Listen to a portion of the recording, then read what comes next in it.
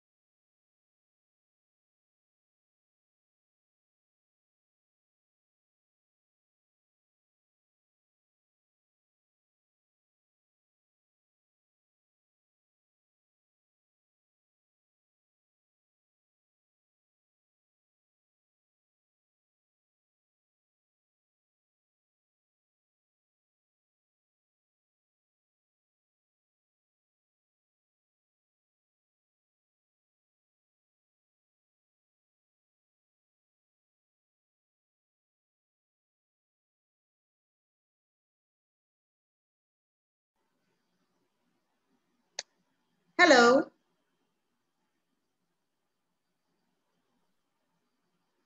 Good night, teacher. Good evening. Hello, good evening. So we only have 7 people, but we are going to start like this. Solamente tenemos a 7 personitas. Entonces vamos a comenzar con los que estamos. Okay. We're going to start today with our video conference number 5. Right, in this class. And well, let me show you my computer so we can start. Videoconferencia número 5. Okay.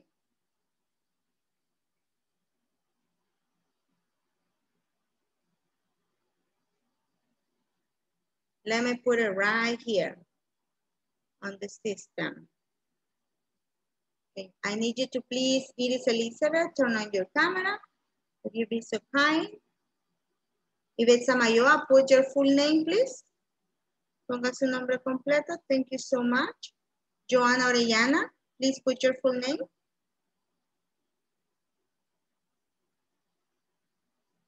¿Cómo, teacher? Write your full name. Escriba su nombre completo. Okay. Thank you so much. Now. Uy.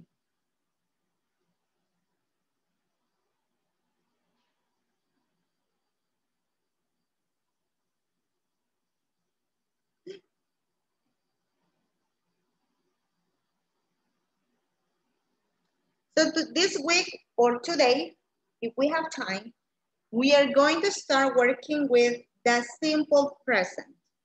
Okay, last week we practiced with the verb be. Today we're going to do simple present, affirmative, and negative statements. So let me show you here on my computer what we are going to do, okay? So this is the National English for Work program, right? This is the module 1. And we are going to do here daily routines, okay? This unit number 2 is called daily routines. Daily routines is actividades diarias, okay? Thank you. Joanna, tell me. ¿En dónde lo cambio? Cuando usted está ahí, al lado izquierdo, a este lado, va a haber 3 puntitos. Ajá. Arriba. Entonces usted le da clic ahí y luego dele donde dice renombrar o cambiar nombre. Ah, no. Tiene que ser desde la computadora. No, también lo puede hacer en el teléfono. No me salen los 3 puntitos. Oh, ok, yo se lo cambio aquí por esta vez. Bye. Okay. Melissa Estrada también, cámbiese su nombre. No se cambia el nombre, perdón. Ponga su nombre correcto. Joana. ¿Cuál es su segundo apellido, su segundo nombre, Joana? Beatriz Orellana Acevedo. Beatriz. Beatriz Orellana Acevedo. Okay. Y entre paréntesis, oyente, me dijeron. Ahí es cierto. Gracias. Oyente, que no se lo oye, practicamos. Practicamos, okay. Very good. Now, we're going to start here. We have 4 competencies or 4 objectives, right? Thank you. Julio Carlos, can you please read number 1? Describe. Okay, good evening. Good evening.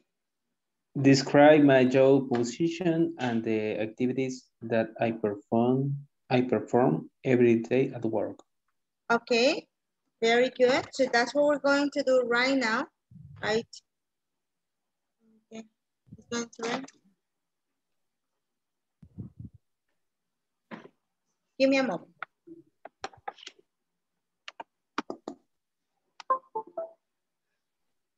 ¿Me escuchan? Yes. Yes, okay, very well. Now we have number 1. Joanna, can you please read number 2? Describe a partner's daily routines at work. Thank you. Jessica Rosemary, read number 3. Okay, teacher. Ask a parent's question about their daily routine and give answer about my routine. Answer about my routine. Yvette, go with number 4.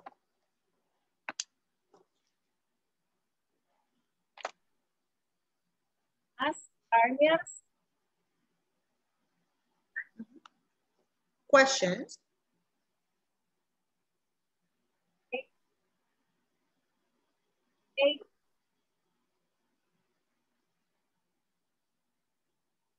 Okay, again, Yvette, sin miedo, no importa que se equivoque. Ask partners question someone Else's daily days done. Very good, very good. Thank you so much. Yo sé que no les va a salir todo perfecto, así que no se preocupen, ¿ok? Es para practicar.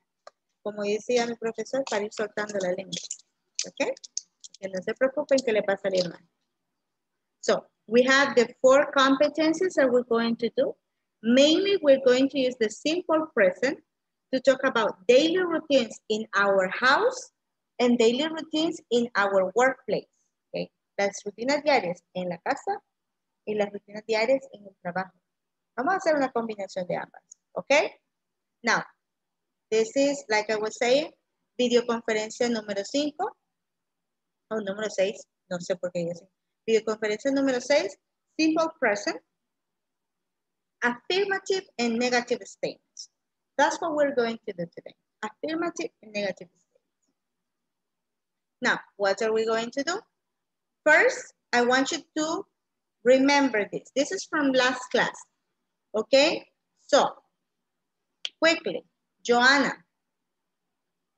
ask the questions to Jenny Carolina. This is, Okay. este es su diálogo. Ustedes ya saben qué preguntar y qué responder. Ya lo practicamos. Joanna, you ask the questions. Jenny Carolina, you answer. Let's see. Okay. Carolina, what is your first name?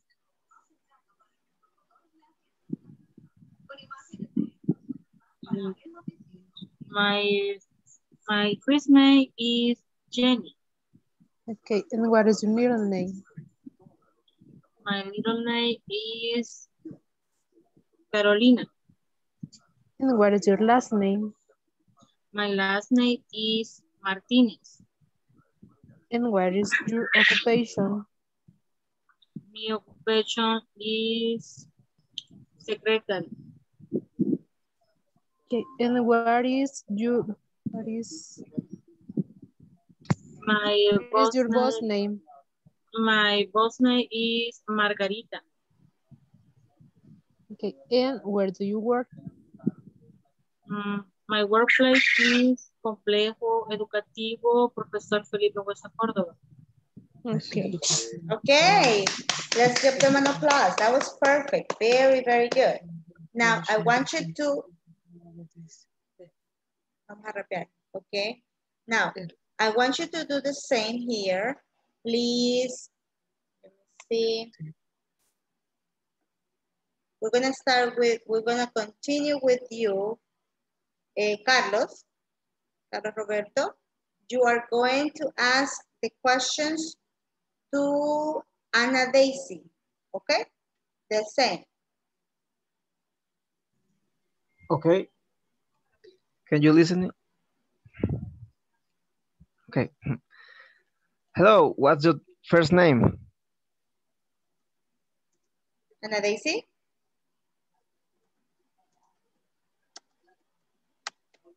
Ana Daisy?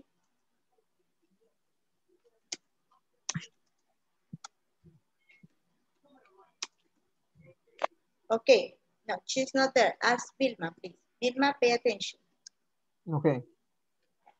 Again. Good evening, teacher. Good evening.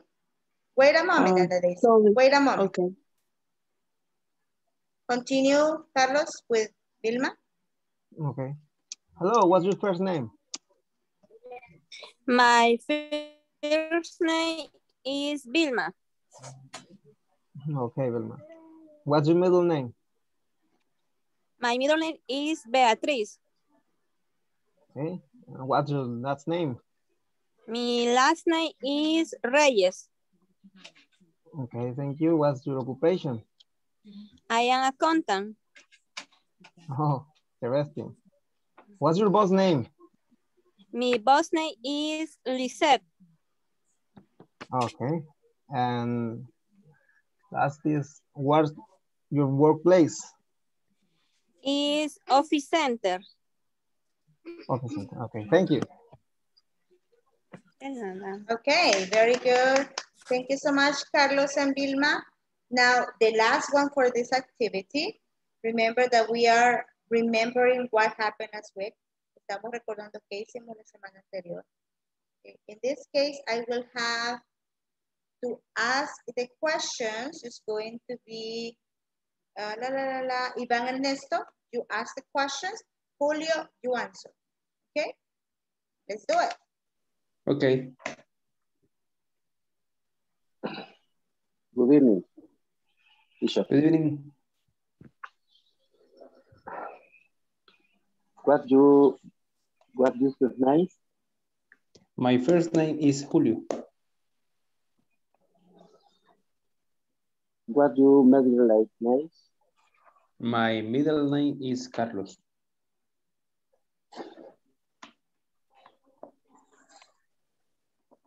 What is last name? My last name is Martinez. What's your occupation? My occupation is marketing manager. What's boss name? My boss name is Manuel. What's your workplace? My workplace is office center. Office center. Okay, very good. Thank you. Thank you so much to both of you. Good job. Good job. Now, we are going to continue with the next activity. But before we do so, I am going to call the attendance. Please turn on your cameras. Enciendan sus cámaras. Yo sé que hay algunos que están en su trabajo, pero debemos encender la cámara. Y por favor, recuerden escribir su nombre completo al momento de empezar la clase. Okay? So we go here with Ana Daisy Fuentes Villegas. Ana Daisy Fuentes Villegas. Present. Thank you. Brenda Iris Escamilla Pérez. Present. Carlos Roberto García Ramírez. Present, teacher. Carolina Yamilet Hernández Ladaverde. Present. Claudia Ivette Samayoa Castro. Denis Fernando Flamenco Nolasco. Emerson Adalberto Guevara Ortiz. Present. Thank you. Okay. Heriberto Antonio Alas Fengíbar. Present. Iris Elizabeth Salazar de Flores. Present. Iván Ernesto Elías. Present. Jessica Rosemary Olmedo Fuentes. Present. Yohalmo Alexis Ochoa Rivera. Julio Carlos Martínez. Present, teacher. Karina Melissa Estrada Aldana. Present. Milton Linares Molina. Nelson Iván Alfaro Flores. Present. Nimian Elizabeth León de Estrada. Present. Thank you. Samuel Antonio Valencia. Vilma Beatriz Reyes Márquez. Present. Jenny Carolina Martínez Alvarado. Present. Joana Beatriz Orellana Acevedo. Present. Okay, very good. So we have there, right, the attendance. So let's complete the next activity. Okay, in the next activity, this activity is on your page 18, on your book. En la página 18 de su libro. Probablemente ya la tengan completa. We're going to do this orally. Let's see. Here, we're going to look for the mistake, right? All of the sentences have a mistake. Mistake significa error, okay? Look for the mistake in each of the sentences. Circle the mistake and rewrite the sentence, okay? So the first one says here, right? We am marketing managers. Is that sentence correct, Julio?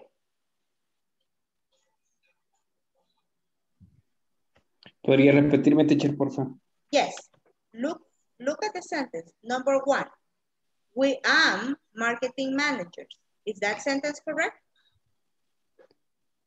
¿Está correcta esa oración? No. Okay. No. What is the correct sentence? We are marketing managers. Very good. We are marketing managers. Okay, very good. Let me change this letters there to be. We are marketing managers. Very good. We are marketing managers. Number two, Carolina. It says here, she aren't Margarita Manroquin. What is the correct sentence? Todas tienen errores. Okay, todas. What is the correct sentence, Carolina? She is Margarita Marroquín. Okay. Now tell me the sentence in negative. She is? She is Margarita Marroquín. Okay. Dígame la forma negativa. Tell me in the negative. Okay. She isn't Margarita Marroquín. Okay, very good. She isn't Margarita Marroquín. Excellent job. Number three, please, Nelson. Natalia and Sarai is the new supervisor. Natalia and Sarai, the new supervisor. Sin verbo, without verb. What is the correct verb? ¿Cuál sería el verbo correcto?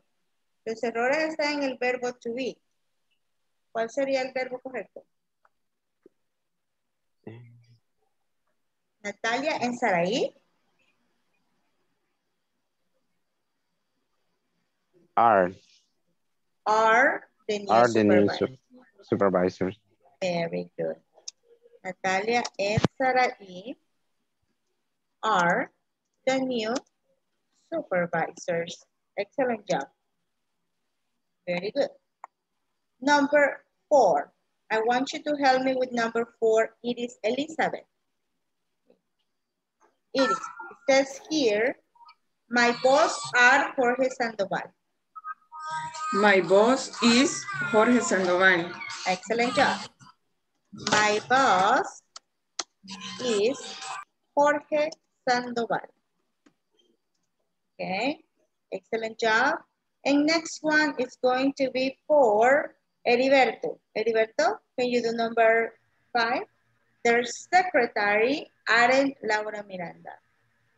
Okay, their secretary isn't Laura Miranda. Very good, excellent job. Their secretary isn't Laura Miranda. Good job, thank you so much. Now, I want you to please copy the answers, right? And tell me if you have questions. Copien las respuestas, pero si no las entienden y tienen preguntas, por favor, digan.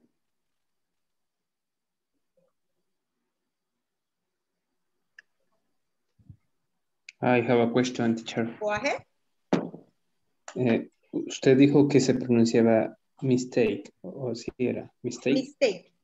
Yes. Error, mistake. Pero son errores que se pueden corregir. ¿Okay? Si usted dice la palabra error es un error, así escrito de esa manera, es más difícil de corregir. Es un mistake, como eso, son errores pequeños. Mistake. Thank you. You're welcome. Another question? ¿Alguna otra pregunta? Teacher, yo tengo una pregunta, pero no de acá. A mí me queda la duda de los adjetivos posesivos. Me cuestan el combinarlos, el formar oraciones con ellos. What are the possessive adjectives? ¿Cuáles son los adjetivos posesivos? My, your, his, her, its, our y their. Okay. ¿Cuáles son las oraciones que ha creado y que le han costado? Pues las que estuvimos trabajando en clase son las que yo estuve haciendo, ¿verdad? Pero me cuestan, o sea, no logro combinarlas, pues hacer, formar la oración, me cuestan. Ok. For example, this pen, okay, this is a pen. This is a pen. This is my pen. My pen is black. My pen is black. Okay. Los possessive adjectives or the possessive adjectives are going to help you, Carolina, to say the owner of the things. Okay. Para describir al dueño, a quién le pertenecen las cosas. Sí, okay. Yo eso ya lo estuve leyendo, que es para posesión. Ajá. Okay, very good. So, the only thing you have to do, okay, todos tenemos sujetos, subject pronouns. ¿Cuáles son los subject pronouns? I, you, we, they. Lo único que va a hacer es recordarse que para I, you have mine, you, your, she, her. Entonces, cuando estamos hablando de posesión, vamos a tener que utilizar possessive adjectives. Por ejemplo, yo aquí puedo ver a Nelson. Okay. His name, I will say here, his name is Nelson. Okay. His name is Nelson. Su nombre es Nelson. Right? His name is Nelson. His earphones are white. His earphones are white. Right? ¿Qué estoy diciendo acá? Su nombre es Nelson. Sus auriculares son blancos. ¿Okay? El su solamente me determina o me describe a quién le pertenece el objeto o el noun que yo estoy describiendo. ¿Cuál es el noun? Earphone. ¿Cuál es el noun acá? Name. ¿Okay? So, eso es lo único que tengo que ir haciendo. Ir combinando el subject pronoun con el possessive adjective. ¿Okay? Por ejemplo, puedo decir acá, I can say, voy a tomar ejemplos de lo que puedo ver acá en la pantalla. Uy, todo el mundo tiene apagadas las cámaras. Why? Why? No se puede tener las cámaras apagadas, lo siento. Tienen que encenderlas. Yo sé que esta hora tengo cara de sueño, pero no, right? No se preocupen. Todos tenemos cara de sueño a esta hora. I can say, for example, look at Iván Ernesto. Okay, look at Iván Ernesto. I can say, Iván Ernesto's painting, his painting is beautiful.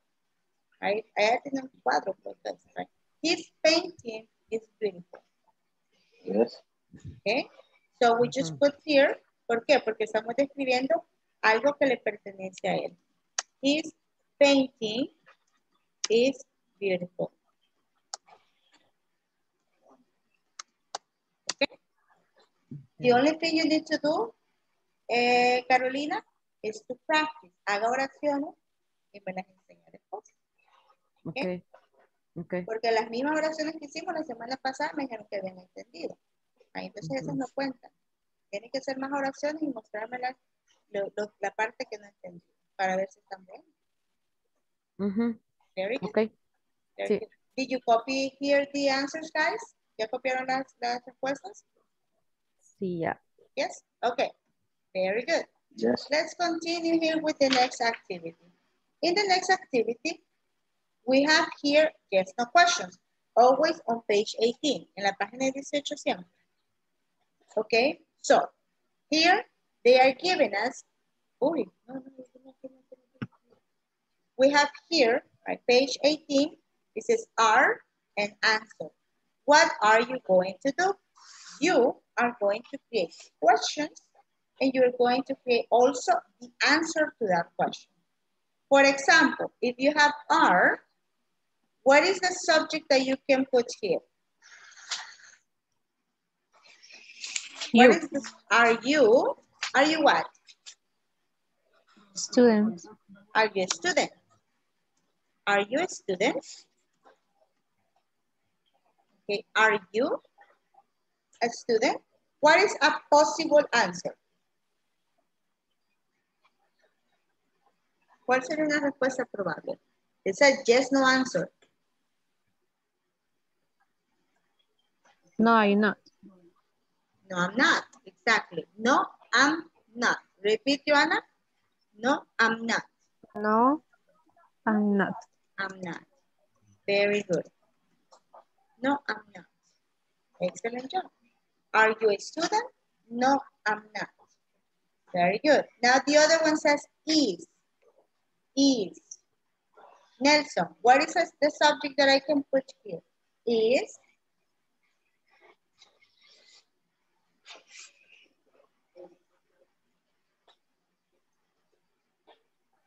Nelson, if I have the verb to be is, what is the subject that I can use?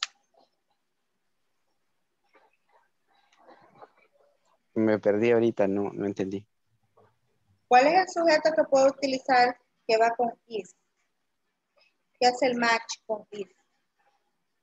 Can I say is they? Is that correct?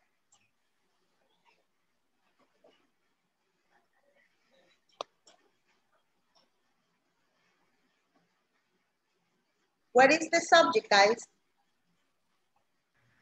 She. He and she. Okay, tell me one. Iván? He and she. Tell me one. Uno, solo uno necesitamos para la pregunta. Is.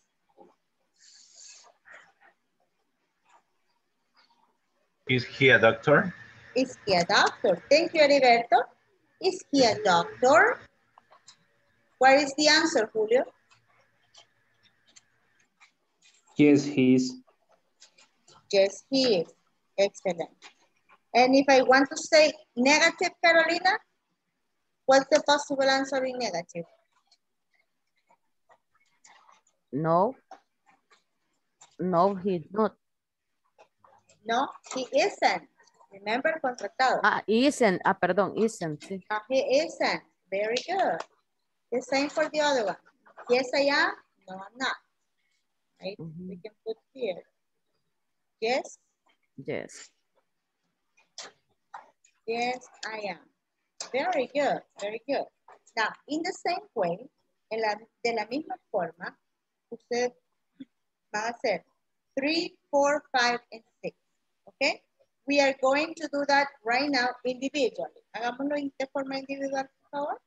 Copien los ejemplos primero.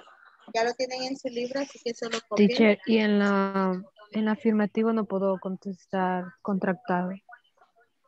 No, because it will look like this.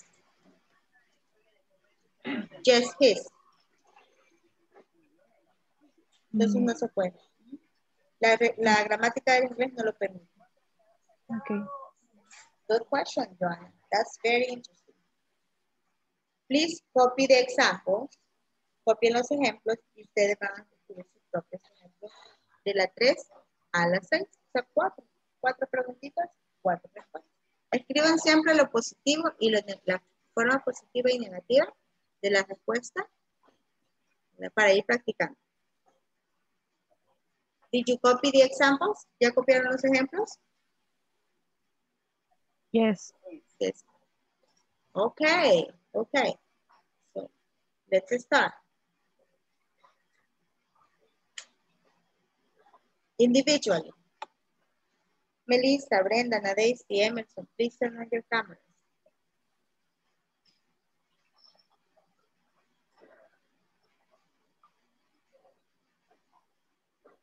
Joanna, turn on your camera.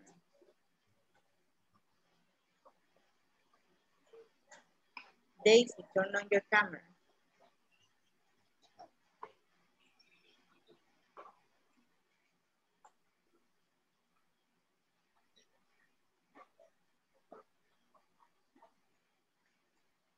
Iván, encienda su cámara. No quedar sin voz de decirles lo mismo. Por favor, enciendan su cámara.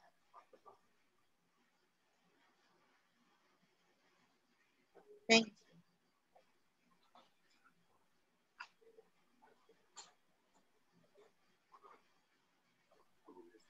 Es que si me salgo para ver la captura, se me apaga la cámara. You are in a what? In a cell phone? Ujú. O sea, yo no la apago, solo me salí para ver la captura. Si está en un teléfono, sí. Se inhabilita la cámara cuando te sales de la conferencia. Sí, pero los que están solamente en tablet y en cell phone, pero los que están en computadora no lo hacen. Entonces no hay problema, porque estoy en teléfono. Por el momento no, pero los demás que puedo ver que están en computadora. ¿Verdad, Emerson? Yo estoy desde el celular. Sí. No.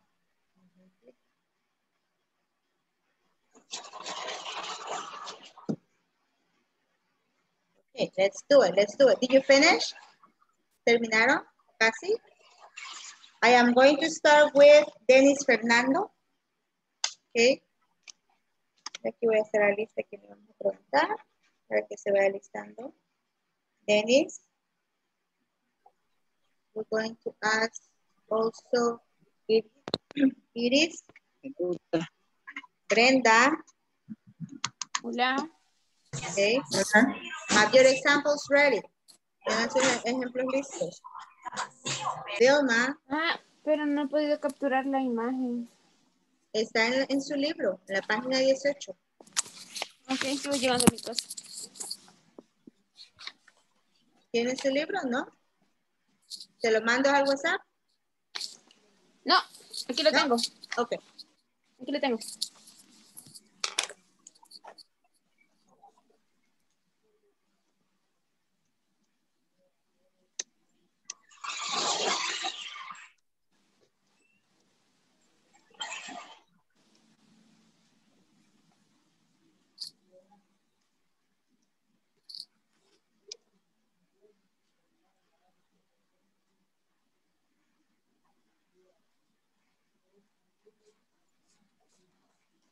Get ready, Heriberto.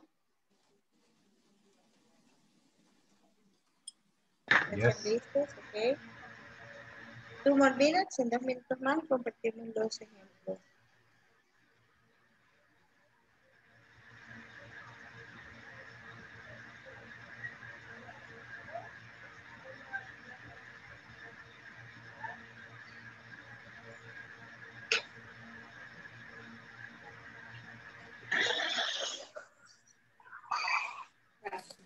La clase, miran cómo es eso.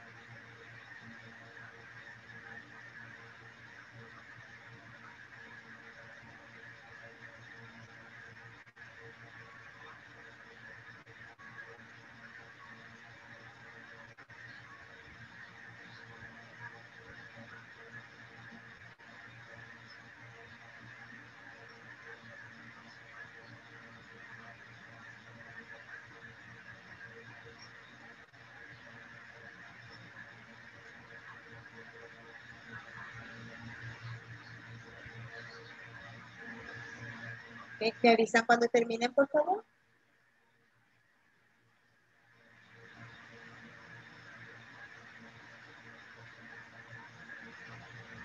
Finish.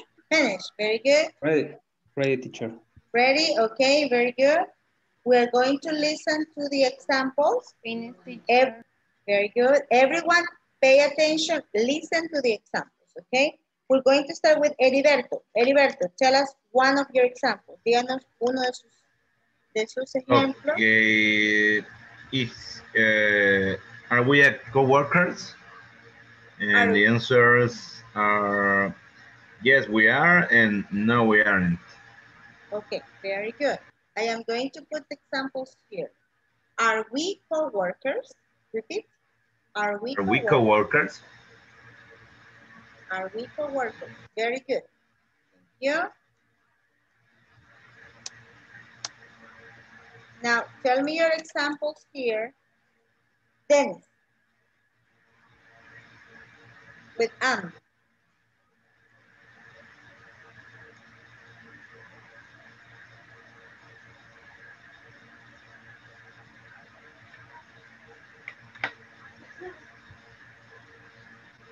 Dennis. Fernando Flamenco. Your example with Hello, teacher. Your example with am. Are you doctors? Number 4. Okay. No hice un ejemplo, teacher. Okay, tell me example with number 3. Are you doctors? Are you doctors? Very good. Are you doctors? Answers?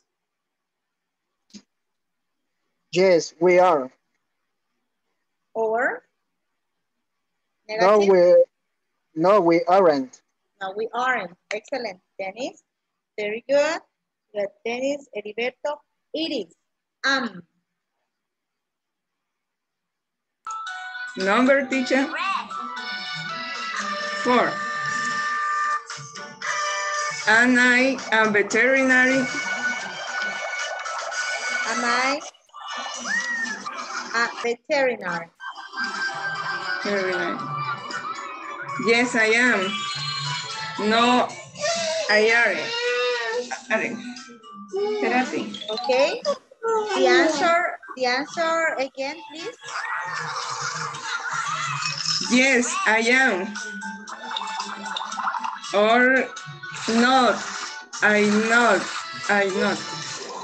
Okay. Yes, we are. Yes, I am. Or no, I'm not. Okay. Veterinary. Thank you so much, Iris. Thank you. Now, this word, right, veterinary, we can make it shorter. La podemos hacer más cortita todavía porque nos cuesta decirla, right? So we can, am I a vet? Am I a vet? It's the same. Veterinary and vet es lo mismo. Okay? Now, let's continue. Thank you, Iris. Jenny, your example with is, number 5. Hi. She is a nurse. Question. It's a question, Jenny. Ay, perdón. Sorry. Is she a nurse? Is she a nurse? Very good. Is she a nurse? Answers? Yes, she is. Negative? No, she isn't. No, she isn't. Excellent job, Jenny. Brenda, number 6. 6. Are we go to the beach? No. It's not correct. Remember, we are going to use the verb to be to say professions, to say locations, to say emotion. Okay. Okay. Ahí usted me estaba queriendo formar una oración con present progressive. Ya les mencioné la semana pasada que todavía no estamos viendo eso, pero esta es la semana 3.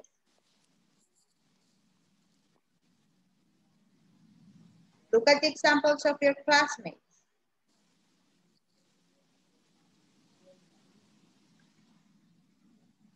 Mira los ejemplos de sus compañeros. Okay.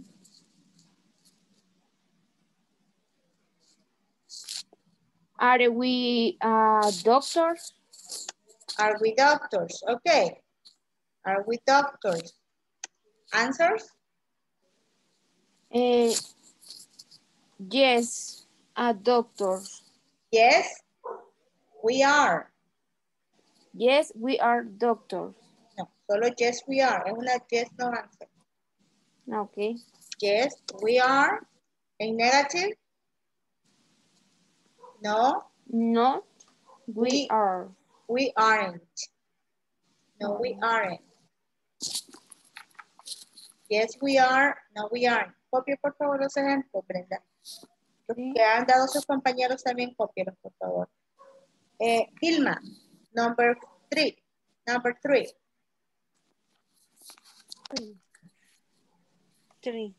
Yes. Are they colleagues? Yes, they are. No. No, they aren't. They aren't. Okay.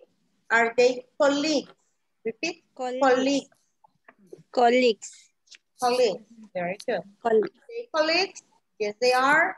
No, they aren't. Excellent, Vilma. Nimian, number 4.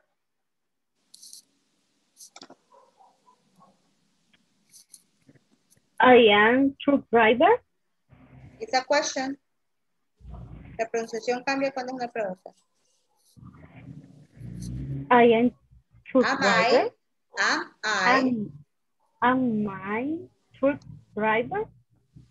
Am I truck driver? Am I a truck driver? Answers? No, I am not. No, I am not. Yes, I am. Excellent. Emerson, your example with number 4.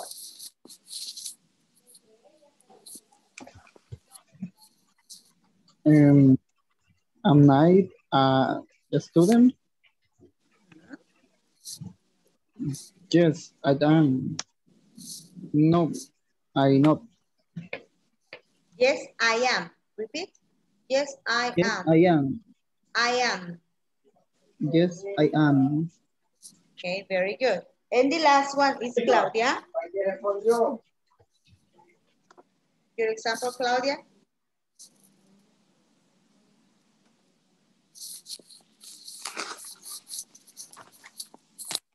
Claudia. Claudia Mayoa. Your example, please, with number 5. Number 5. Is he a truck driver? Okay. Is he a truck driver? Answers? Yes, he is. No, no. No, he isn't. No, he isn't. Very good. Very good. Please copy the examples of these questions. Copy the examples.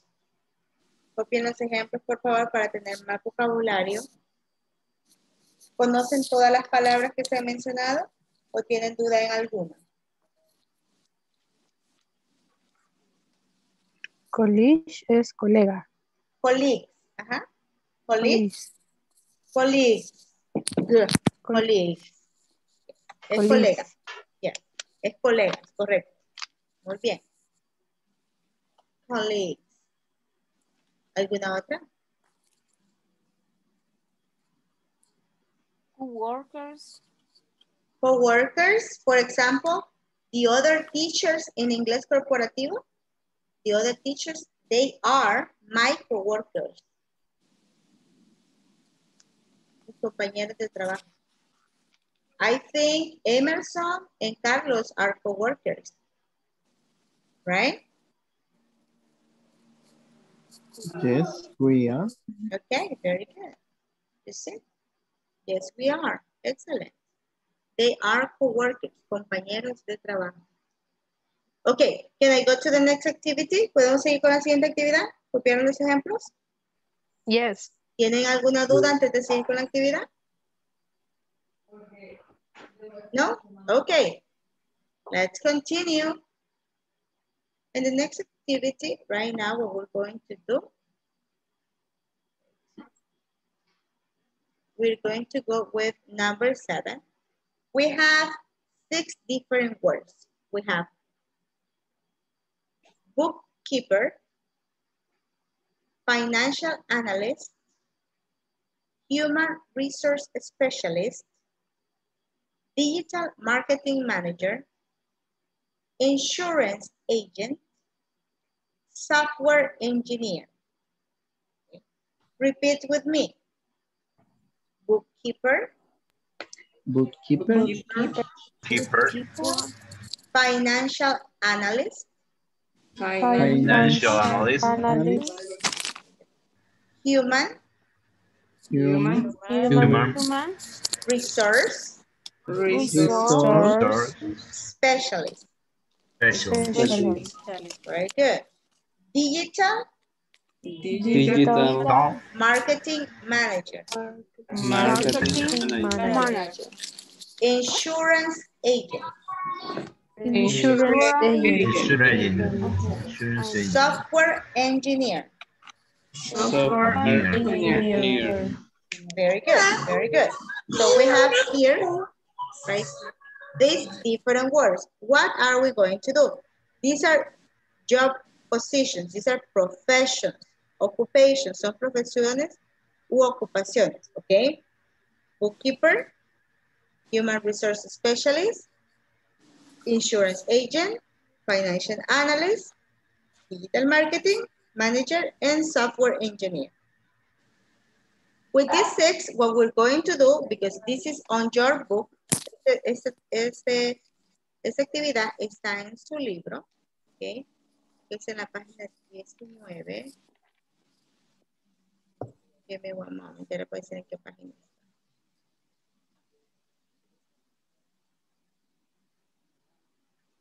El libro está cargando. Un segundo, por favor.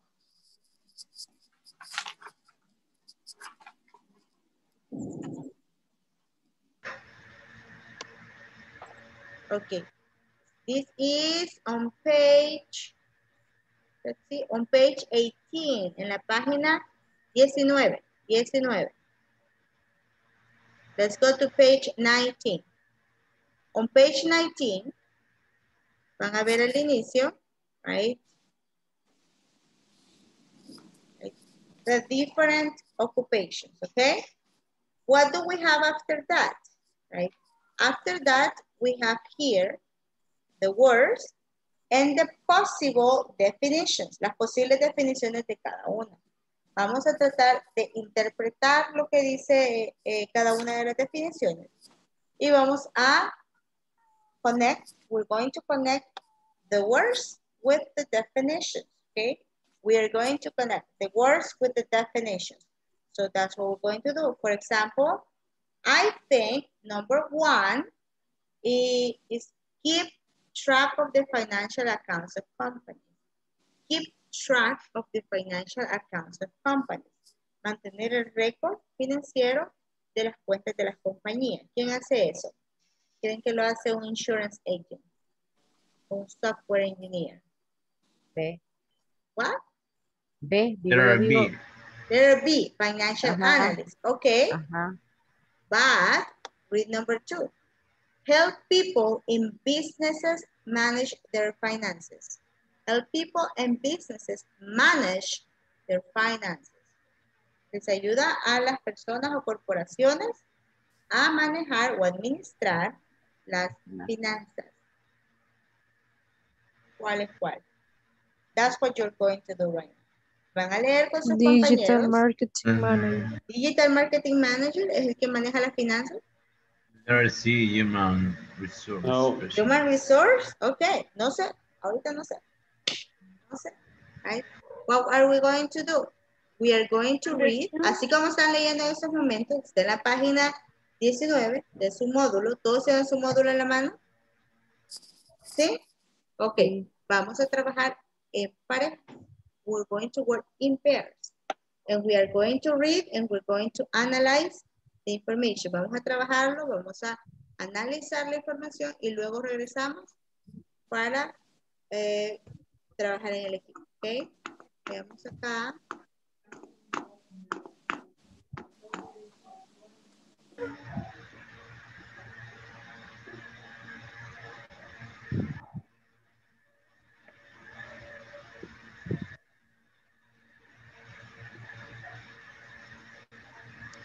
Okay.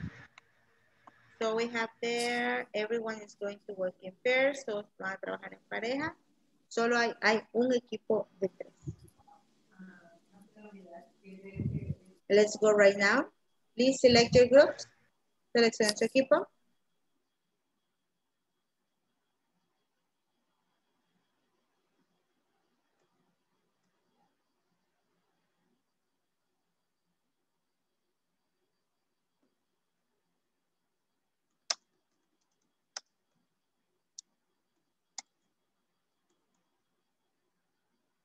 Select your group. Ana Daisy Fuentes, Melissa Estrada.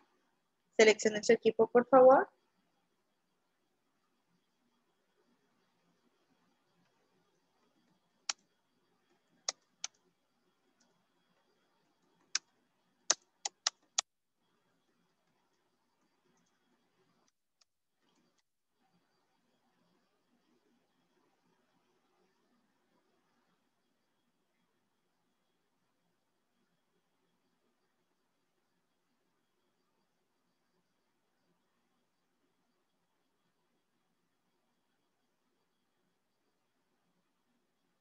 A poner la profesión que corresponde a la definición que nos da el libro.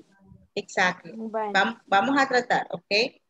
No, Brenda y Julio Carlos, Ana Daisy está todavía en el trabajo, así que ella va a ser viviente en ese equipo, ¿ok?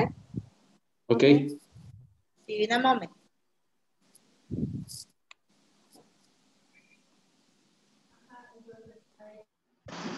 La segunda es financial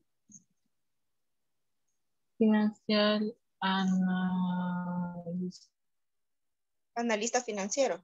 Ajá. Financial analysis.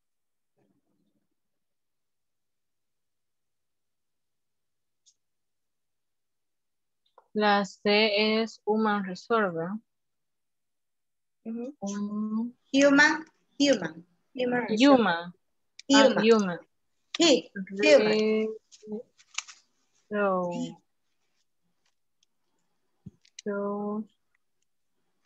Es como de recursos humanos. Recursos humanos, ¿verdad? Exactly.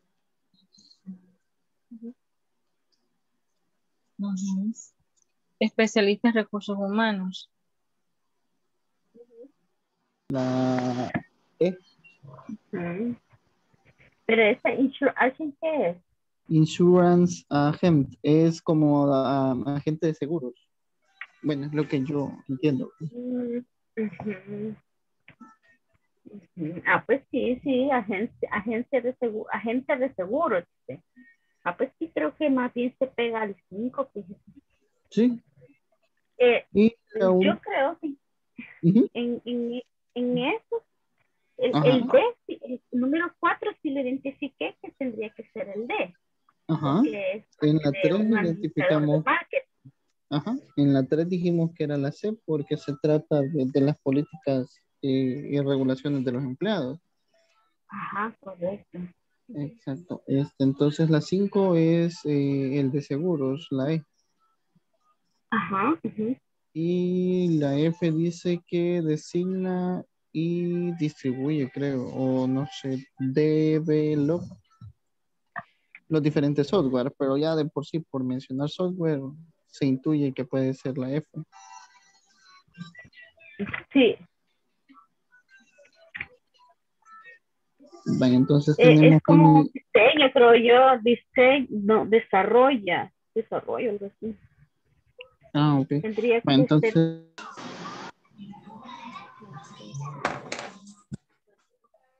Venga, pues. Te caíste. Do you have any questions?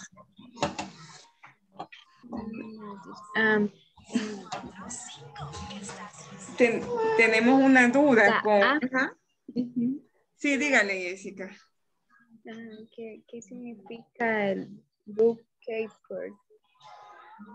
Keepers, no sé cómo se pronuncia.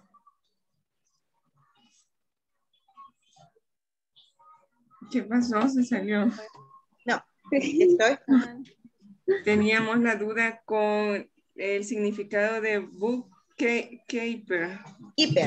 Bookkeeper. It's a person, I'm going to show you, that is always taking notes and writing everything about the money in the company.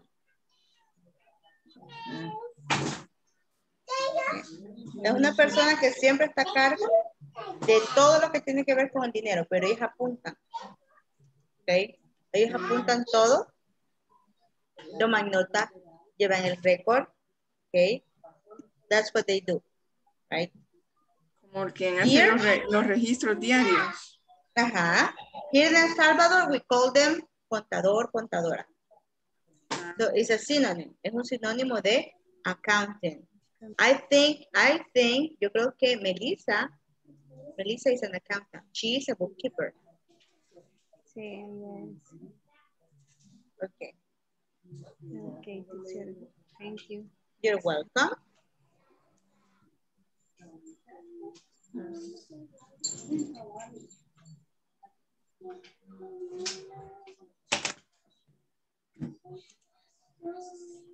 Entonces estábamos en lo correcto. Sí, entonces íbamos bien. Cuidado, mi amor.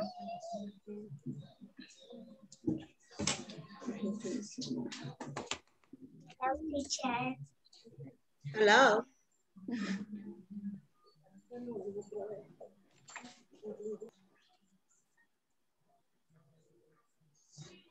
Profesora, tal vez me ayuda porque créanme que tengo problemas con mi máquina ahorita. What happens? Hola. Hola. Do you have a question? ¿Tiene alguna pregunta? Pues fíjese que mi compañero tiene problemas de conexión por la tormenta. Yo ya lo hice, lo que tenía que hacer.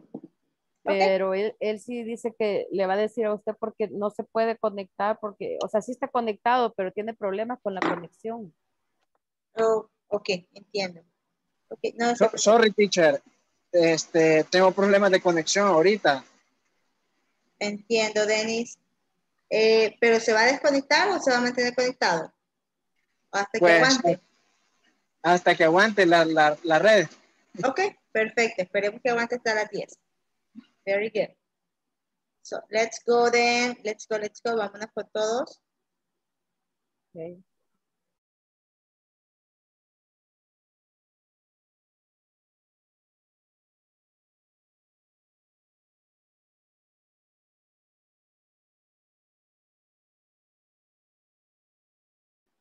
Okay, did you finish the activity? Yes? Okay, Yes. Veamos los posibles definiciones, okay? Let's see. We have here in the class, we have, I think, one person or two people. Solo una, me recuerdo. One person that she said that she is a bookkeeper, right? Because she has to work, right? All the bookkeepers in El Salvador, are going to be working on April 30th, right? Thank you, Joanna, right? So, what is a bookkeeper? What is the definition of bookkeeper? ¿Qué le pusieron? Number one. Number one, okay. Can you read number one? ¿Puede leerla, por favor? Número uno.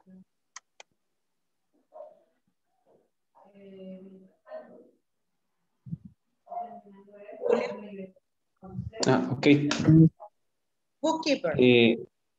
Bookkeeper, keep track of the financial account of companies. Keep track of the financial accounts of companies. Very good. Very good. Bookkeeper is a synonym of accountant. Okay.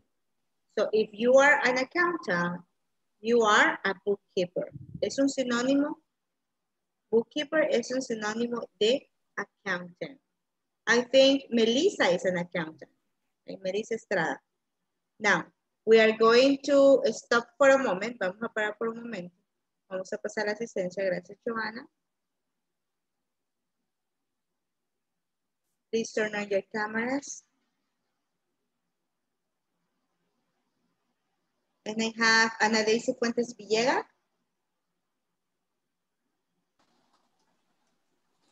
Ana Daisy Fuentes. Present. Brenda Iris Escamilla Pérez. Present. Carlos Roberto García Ramírez. Present, teacher. Carolina Yamilet Hernández Landaverde. Present. Claudia Betsa Mayo Castro. Yamón. Thank you. Denis Fernando Flamenco Nolasco. Present, teacher. Thank you. Emerson Adalberto Guevara Cortés. Present. Iris Elizabeth Salazar de Flores. Present. Heriberto Antonio Alas Mengíbar. Present. Iván Ernesto Elías. Iván Ernesto. Jessica Rosemary Olmedo Fuentes. Present, teacher. Joan Alexis Ochoa Rivera. Julio Carlos Martínez. Present, teacher. Karina Melissa Estrada Aldana. Milton Linares Molina. Nelson Iván Alfaro Flores. Present. Nimia Elizabeth León de Estrada. Present. Thank you. Samuel Antonio Valencia. Vilma Beatriz Reyes Márquez. Present. Jenny Carolina Martínez Alvarado. Present. Thank you so much. So we have here, right, the attendance, and let's see the answers that you have. Okay, veamos ya la A mí no me mencionó. Okay. Joana A Beatriz mí. Orellana Acevedo. Thank you so much. I'm sorry. Thank you, Ana. Las que le avisan. Thank you, Ana. Now, we're going to continue. We're going to continue here, right? You said letter A was here, right? What about human resource specialist? Human resource specialist. Heriberto, what is a human resource specialist? What is the definition?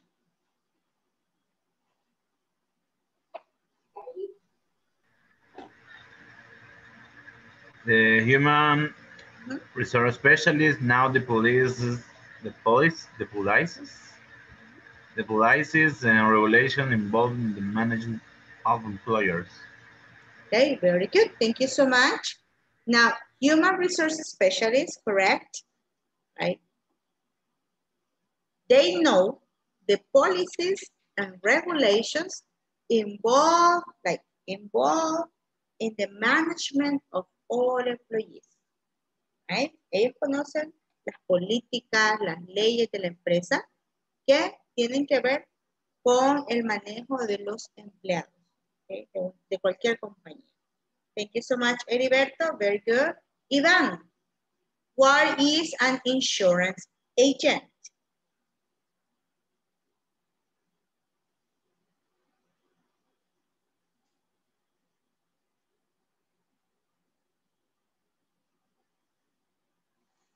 Iván Ernesto, ¿no está?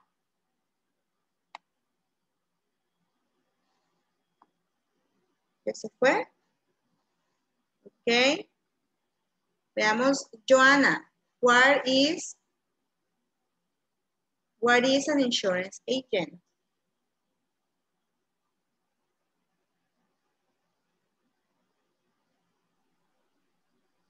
Insure agents help people and companies against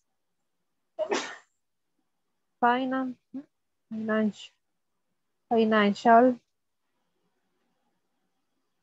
loss and manage risks. Very good. They help people and companies against financial loss and manage risk. Very good, Joanna. Son los aseguradores, agentes de seguros. Okay, pero que son especialistas en compañías. Insurance agent. Let's see, what is a financial analyst? Nivian?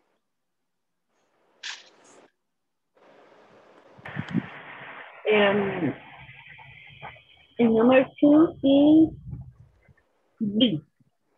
Letter B. Letter B, what is it? Read the information for letter B. Financial analysis. Number 2. Okay. Please read the information.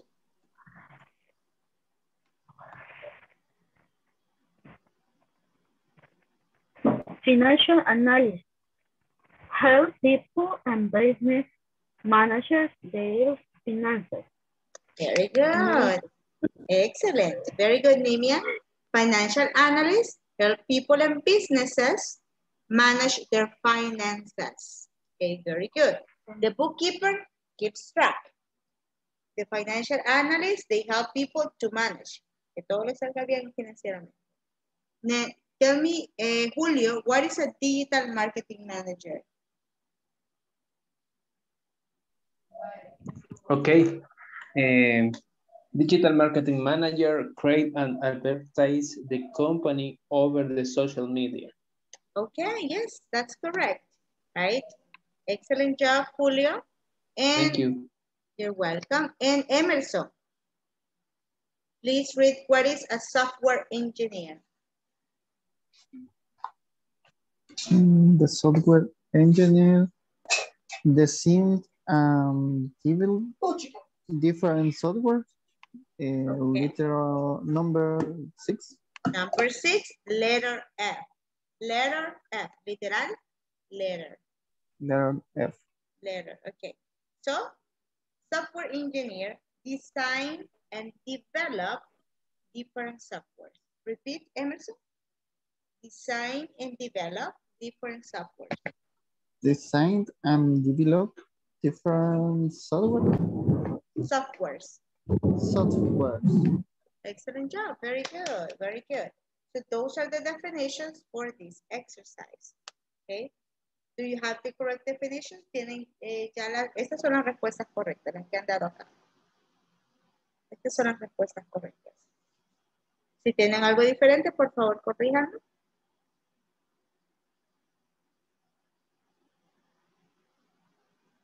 Okay. Any questions? ¿Alguna pregunta? ¿Alguna pregunta? No question. Yes? No questions, okay. Let's continue then with the next activity. In the next activity, right? So what we are going to do is that we are going to choose 4 positions, 4 job positions that we may have in our work, right? So we have from 4 positions there. We have right now 6. Bookkeeper, financial analyst, human resources, everything, right? Tenemos 6 posiciones que hemos encontrado. 6 diferentes ocupaciones o trabajos.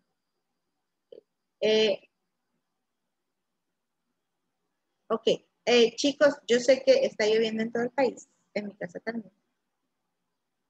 Si el internet no los desconecta, no se desconecte, ¿ok?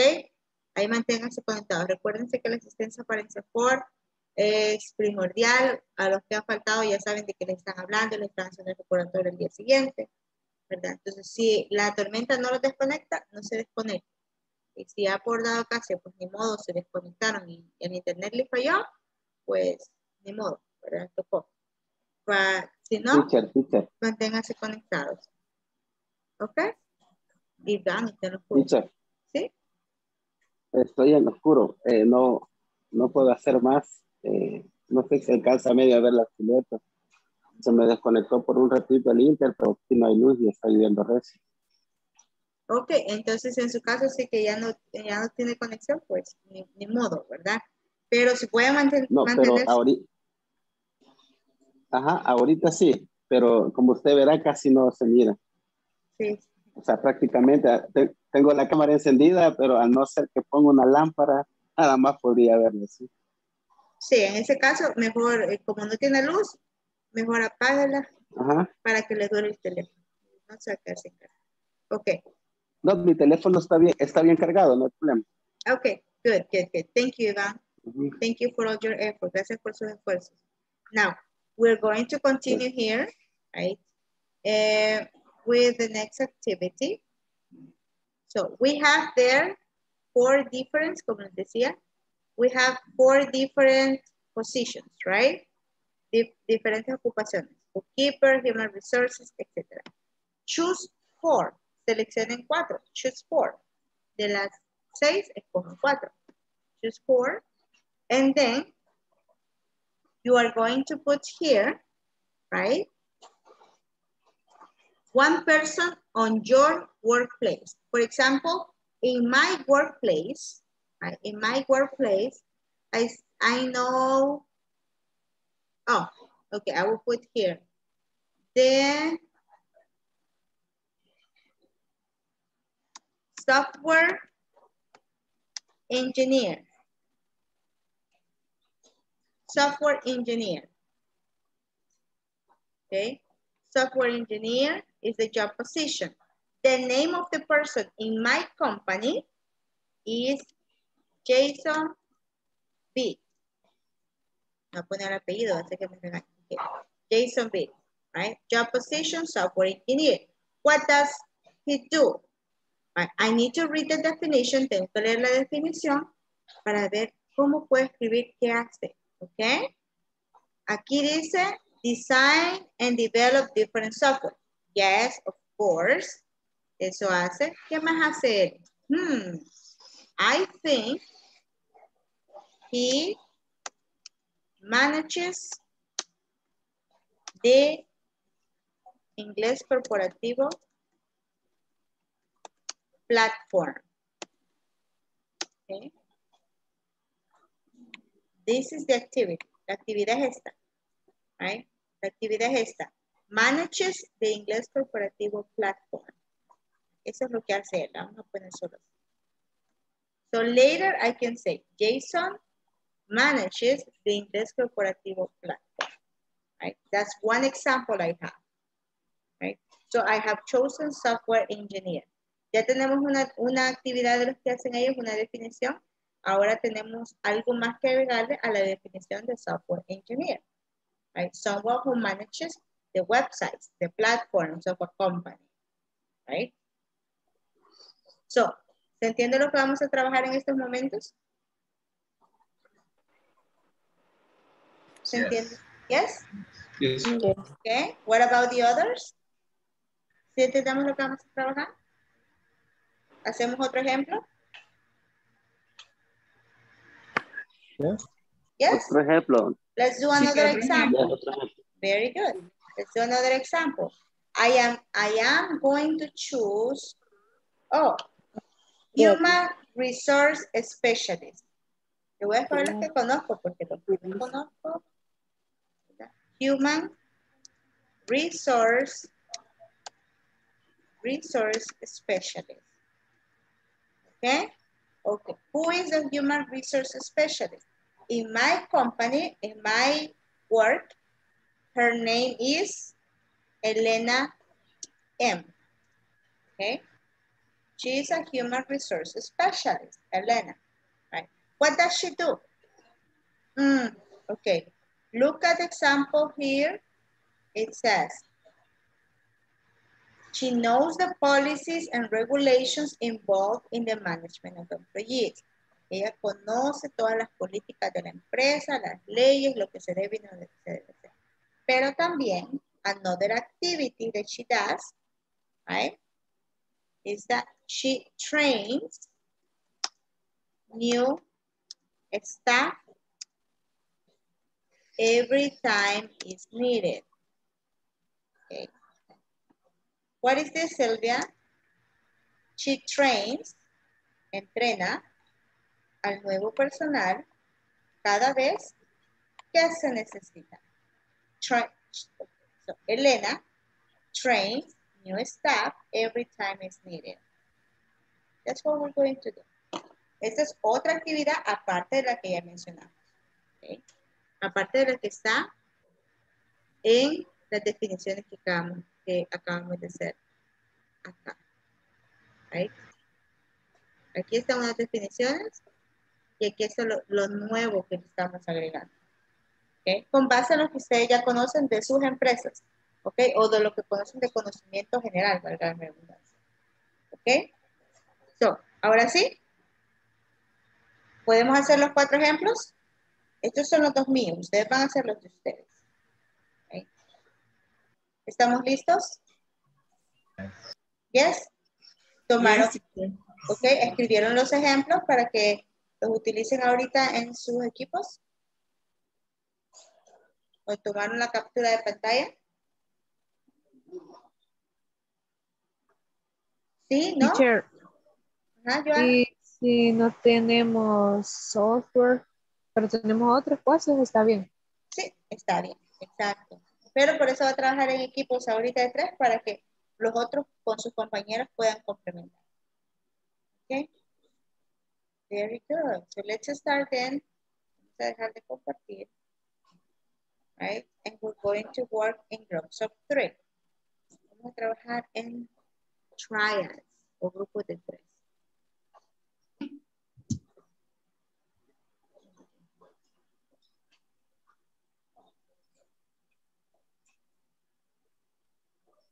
Okay, so let's start right now. Comencemos, por favor. Choose your group.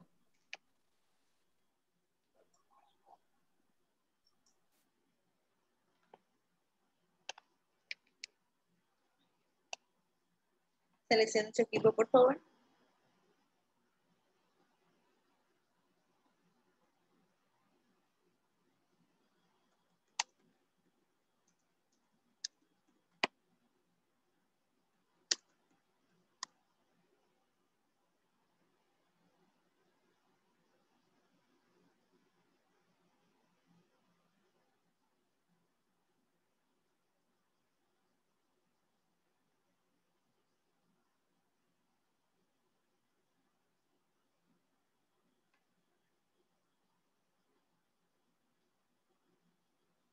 Please, Emerson and Anna Daisy, select your groups. Emerson y Ana Daisy. Ya no tengo la pantallita para darle a aceptar. Okay. ¿Usted podría salir un momento, por favor, y volver a entrar? Para agregarle a un equipo. De acuerdo.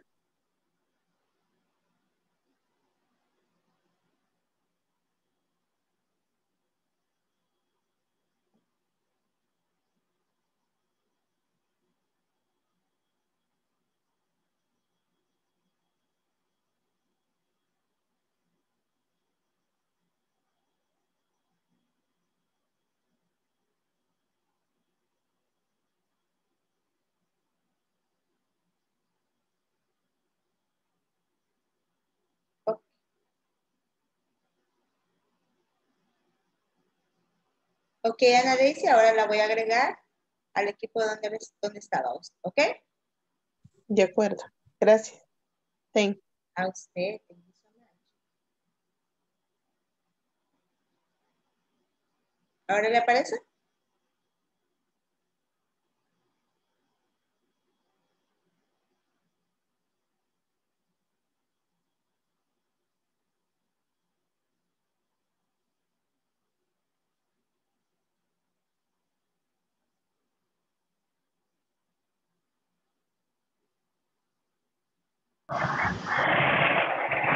¿Y qué hace? ¿Otras actividades? Otras actividades. Create the company y contractado así con la S. Yeah. Create the company's financial statement. Okay. Create Financial.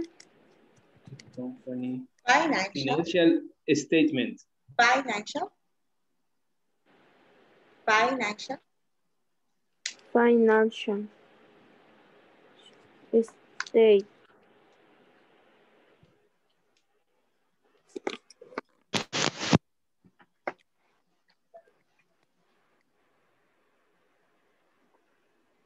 ¿Quién sigue?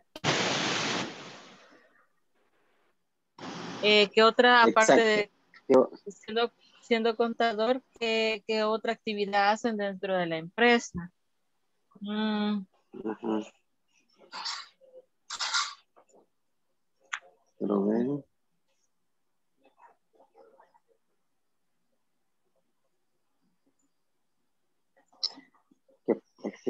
Es que el trabajo de ella sí es bien complicado. Yo no sé qué más. Hay muchas cosas. ¿Verdad? Bueno, ella es la encargada de revisar las cuentas bancarias también. Ajá. Pero Okay. para poner eso, ¿cómo sería? You are going to write revise, revisa, ok, lo voy a poner al chat. Es el contador, ¿verdad? Sí. Sí. Que revisa las cuentas bancarias, ¿verdad? Sí. Así es.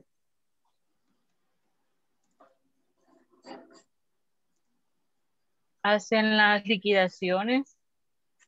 Okay. Revise the company's bank account. Revise, revisa. Pero revisa, revise significa revisar de verdad. Revise the company's bank account. O si son varias cuentas, bank accounts. Si son varias, accounts. Accounts. Eso sería.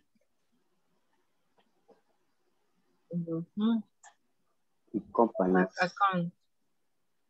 Ajá. Solo uno tienen que escribir. Cuando le pone el ¿Manda? Solo uno.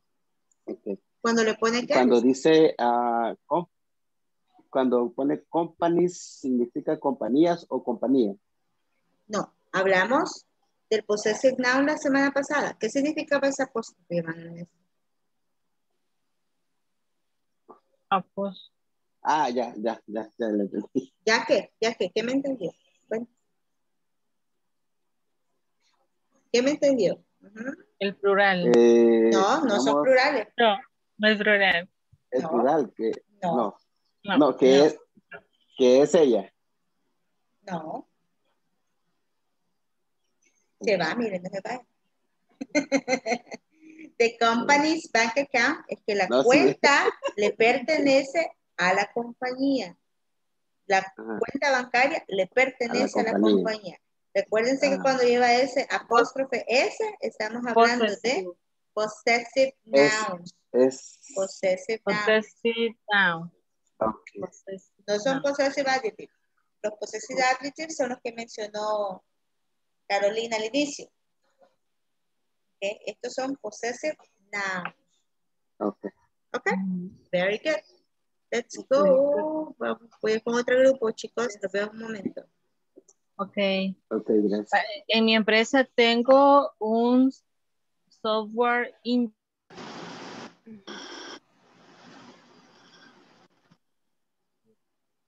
Y tengo la otra, Vilma, sí. tengo la otra, Vilma, sí.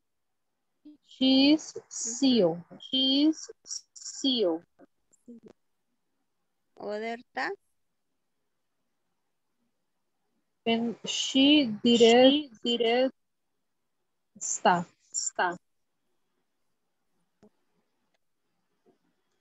Que ella dirige al personal. Ujú.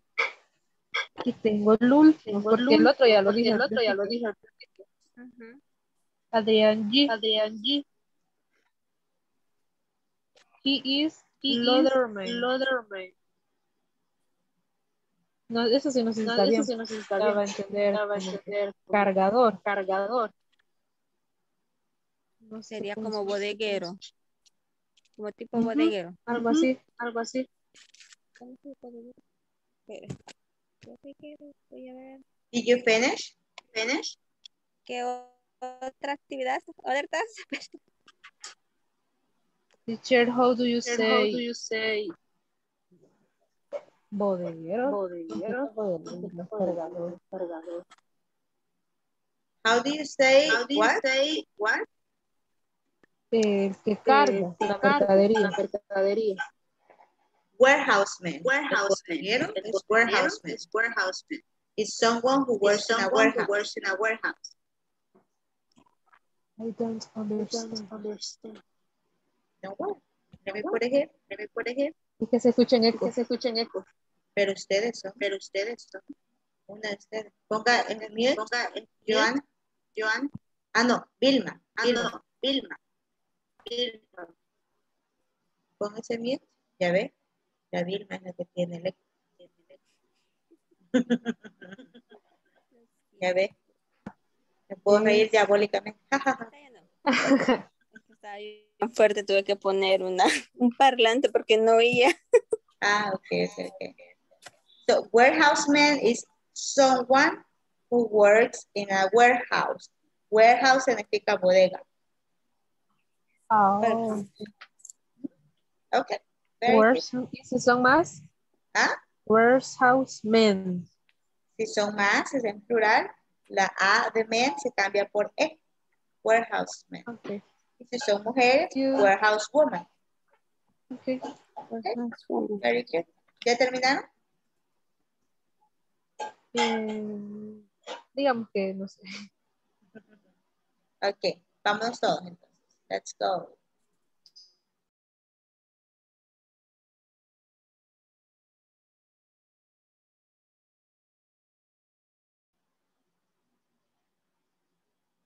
Okay, so let's put here, or let's mention right now, the different activities that you chose. Okay? Now, who selected, see, who selected bookkeeper? Levanten su mano aquí así en el Zoom. Who selected bookkeeper? ¿Quién seleccionó bookkeeper? ¿Nadie hizo nada de bookkeeper? Ok, Claudia Ibert. Tell me the activities. Dígame las actividades.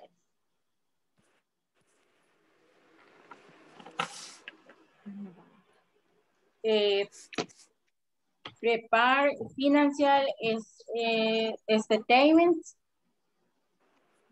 No sé si se dice así. Very good. I think you said this right. Prepare financial statements. Okay. Well, statements son aquellos recibos que llegan del banco. Ya han visto las cosas del banco. De las cuentas bancarias o de las tarjetas de crédito. Right? Conciliaciones. Estado de cuenta. Statements, estado de cuenta. Prepare financial statements. Very good. Okay. What's another one? Very good. Claudia, seleccione a otro compañero, por favor.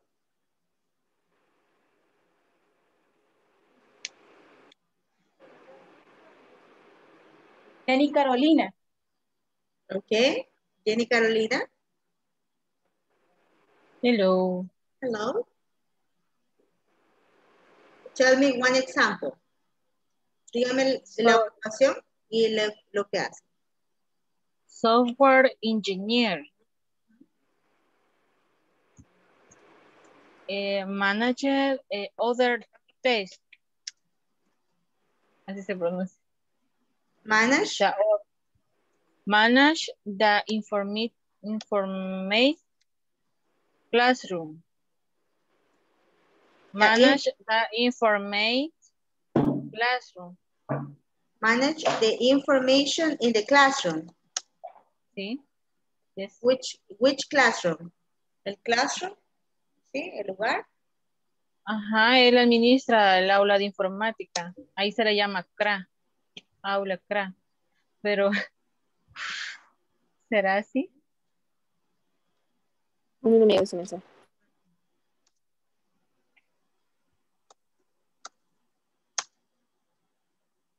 Manages the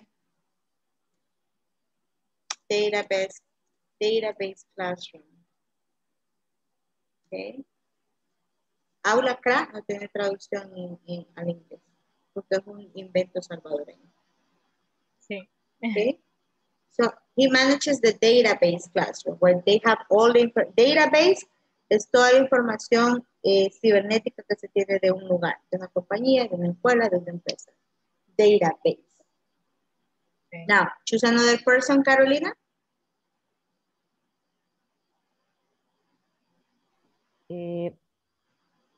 Sí. Jaime, named Jaime G. Job position, bookkeeper. Bookkeeper. Other state, prepare financial statement. ¿Cómo se dice? Perdón. Statements. Prepare financial statements. Pero ese es el que me dijo Claudia. ¿Usted trabaja con Claudia? No. No, okay. Yo trabajé con Nimian, con Heriberto. Entonces, y Emerson. Ok. Tiene lo mismo. Dígame algo más. Dígame algo nuevo de otro. Ok. Name, Carlos. Digital Marketing Manager. Check social media. Digital Marketing Manager.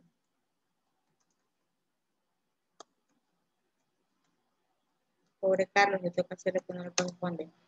Check social media.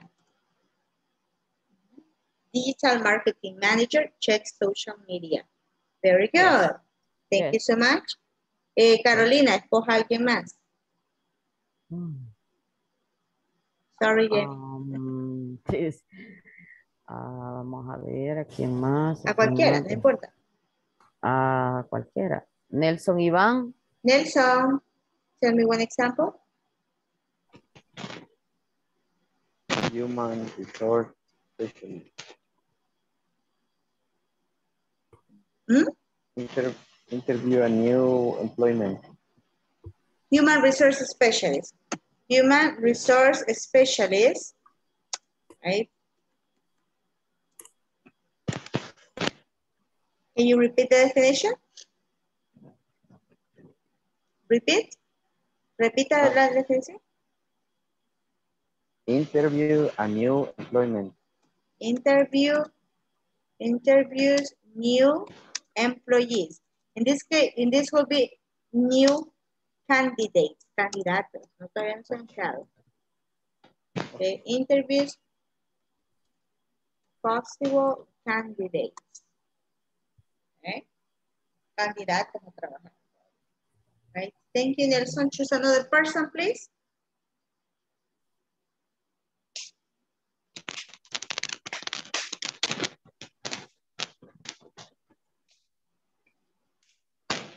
Al que mira con sueños. Iris. ¿Ah?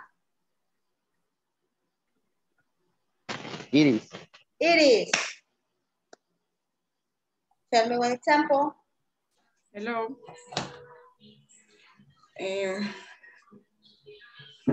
Financial analyst. Financial analyst, okay.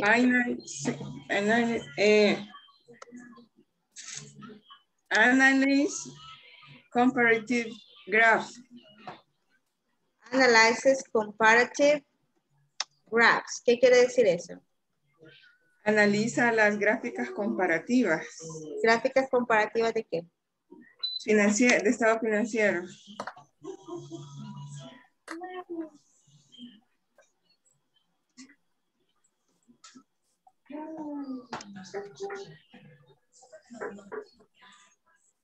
Okay. Analyzes comparative graphs from the statements. From the statements. Very good. Jessica, another one, and we change to another activity.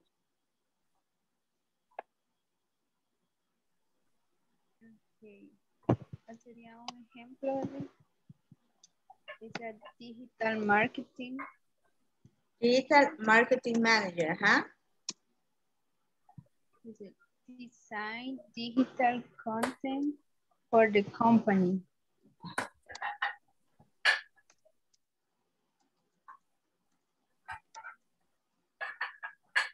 Designs digital content for the company. Very good.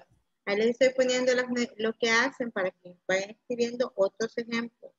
Okay, that's new vocabulary. Ese vocabulario nuevo, por favor, escriban. Okay, now we are going to move to another topic here after the example that she gave us. Okay. We are going to talk right now about the simple present. Okay, vamos a hablar acerca del simple present. Please pay attention. Okay, pongan atención, no escriban. Yo les voy a mandar esta imagen al WhatsApp cuando la terminemos. Right? But please pay attention. Okay? Pongan atención. So, we're going to work right now with simple present. Lo voy a poner en mute, chicos, porque ahorita no necesitan hablar. Okay?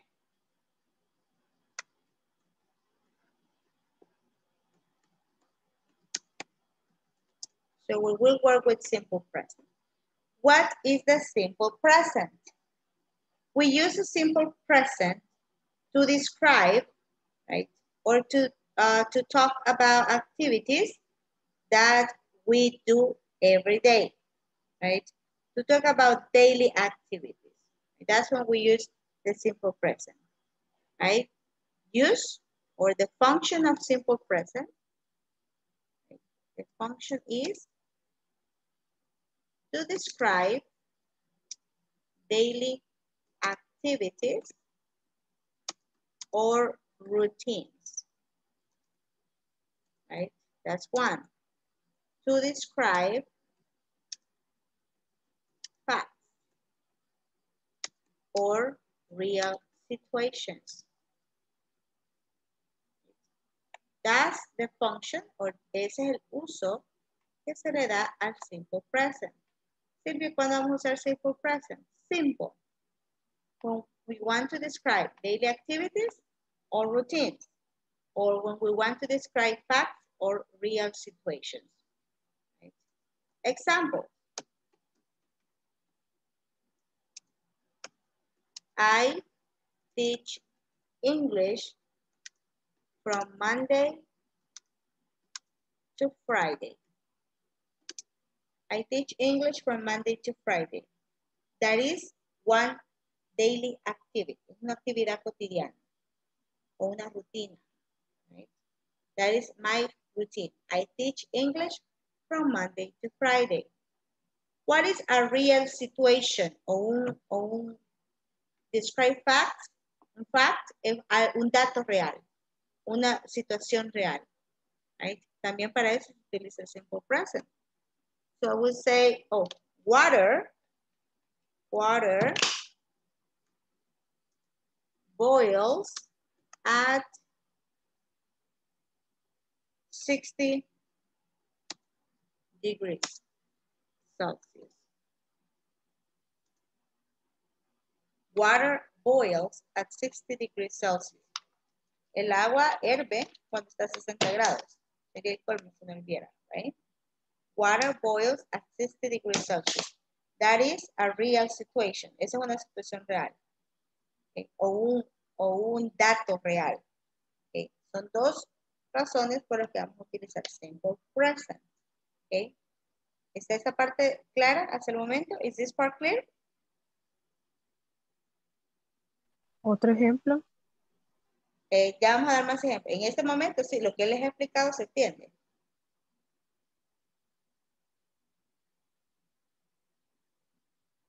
Yes. ¿No? ¿Ok? Vamos a dar muchos más ejemplos. No se preocupen. Now, we are going to work here. En el primer ejemplo, teacher, Yes. en el primer ejemplo, I teach English from Monday to Friday.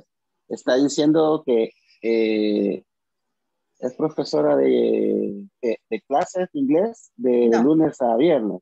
Estoy diciendo que enseño inglés de lunes a viernes. Ajá. Enseño inglés de lunes a viernes. Ah, ok. Teach es enseñar. Teach es enseñar. Ajá, correcto. teach. Ah, ok. Y boils es hervir. Ok. Okay, very good. Ok. I teach English from Monday to Friday. Water boils at 60 degrees. Those are examples. Now, for the simple present, right, what we're going to do is that we have a formula here. Right? Look at this formula.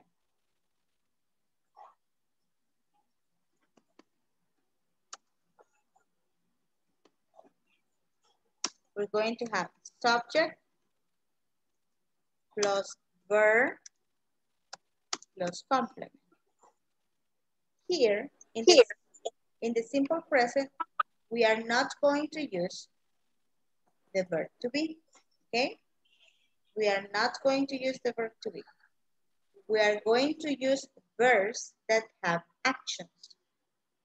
Vamos a utilizar verbos que nos digan una acción, una actividad que nos tienen que hacer. Por ejemplo, utilizamos en el primero teach y en el segundo utilizamos el verb, right?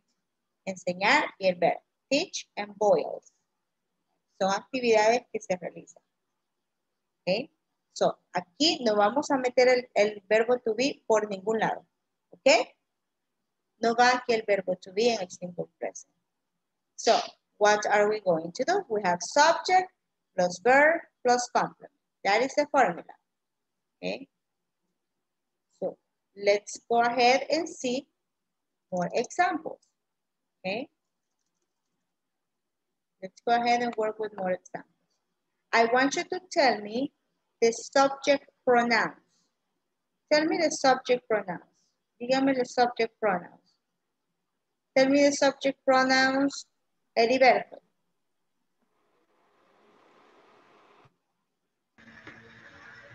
I.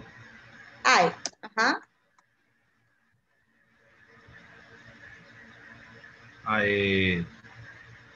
You, he, she, it, we, they.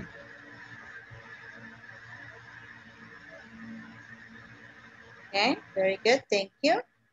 Okay, so we have the subjects here, right? The different subject pronouns that we are going to use here. Remember, I, for example, can be Joe, right? You, it can be someone else. He, it can be Joanna. It can, he can be Ivan, can be Heriberto. She can be Joanna, Iris, Brenda. It can be an animal. It can be a situation. It can be a baby, right? We, it can be me and you. Ahí se incluye nosotros. They, I can talk about, oh, they, Emerson and Carlos, right? Now, we have different subject pronouns. Todos los vamos a ocupar acá, okay? Todos. Now, what are we going to do? We have a verb. ¿Nos podemos algunos verbos en inglés? Posiblemente. ¿No nos los podemos? Está bien. Practiquemos. Tell me a verb in English. Ténganme un verbo que ustedes se puedan en inglés. Work. What? Eat. Eat. Eat. Okay, Elizabeth. I eat. Very good. I have my verb here. I eat. I eat what? What can I eat? Chocolate. Pizza. I eat pizza. and chocolate. Very good. I eat pizza and chocolate. I eat pizza and chocolate. Very good. Tell me another verb, Joanna. You said work, right? You play soccer. Ah, okay. You play. What do you play? Soccer. Soccer. Very good. You play soccer. Excellent. When? We're going to put, remember, it's a daily activity. We can say every day. You play soccer every day. Oh my God. Right? You play soccer every day. He. Tell me a verb. Dígame otro verbo. Go. Run. Go. Ok. Vamos a utilizar run en la siguiente. Go. Look at this. Look at this. He goes. Goes where? He goes where? ¿A dónde va? He goes where? To the supermarket. To the supermarket. Ok. When? ¿Cuándo van al supermarket ustedes? Tomorrow. Oh, that is future. Está bien, pero para el futuro. On We're talking Sunday. about, okay, on Sundays. Very good. On Sundays. Ahí me está diciendo que es una. Okay. He goes to the supermarket on Sunday. No ve el lunes, no ve el martes, va los domingos. Okay? On Sundays. She. Me dijeron runs. She runs. Where? Where In does the she park. run? She runs, okay, very good. She runs in the park. Every day. Every day, in the park, every day. At what time? At what time? At 5 a.m. 5 a.m. Oh my God. Okay, at 5 a.m. Excellent. Very good. At 5 a.m. She runs in the park every day at 5 a.m. Eat. Eat what? Imaginémonos que eat es un perrito, the dog, right? Vamos a poner aquí, eat is going to be the dog. Fly. Flies. No, eso es una caricatura. Jump. Fly the bird. ¿Ah? No, it's a dog. It's a dog. Jump. What? Jump. Jump. Okay. Sleep. Jumps. Okay, jumps. Jumps. Jumps. The dog jumps. In my bed every night. On my bed every night. Okay. Every night. On my bed. On. Encima. On. On my bed every night. Excellent. We what? Dancing. We dance. Okay. We dance. We dance. What? What do we dance? ¿Qué bailamos? What do we dance? Cumbia. We dance cumbia. Okay, we dance cumbia. Where do we dance cumbia? ¿Dónde? In the party. In the party. When? Tiene que ser una rutina.